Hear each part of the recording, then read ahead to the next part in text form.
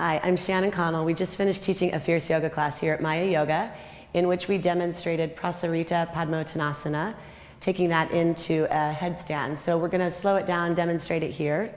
So coming into Prasarita Padmottanasana, also known as fan pose, you want your legs wide with big toes turned in just slightly. So you're really pressing out through the outside edges of the feet.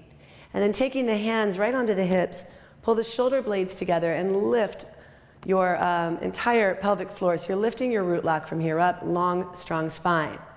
Starting to fold forward, you're leading with the heart, pushing the sit bones back as you widen the hips, and taking the hands down to the floor. So you want the hands right in between the feet, fingertips spread wide, middle fingers pointing forward. And then from there, you're going to start to bend those elbows. So you can start to lift the navel up and in as you reach the sit bones high, straighten the back of those legs. You can walk the feet out a little.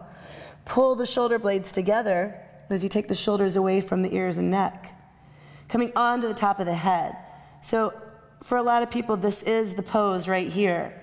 If you want to lift into a headstand, you're going to lift the heels, drawing the navel up and in.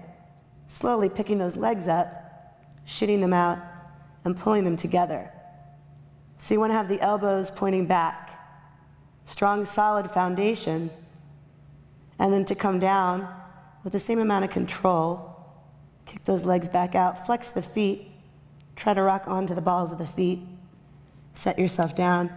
Inhale. Take the hands to the hips. Inhale, lift yourself all the way back up to stand.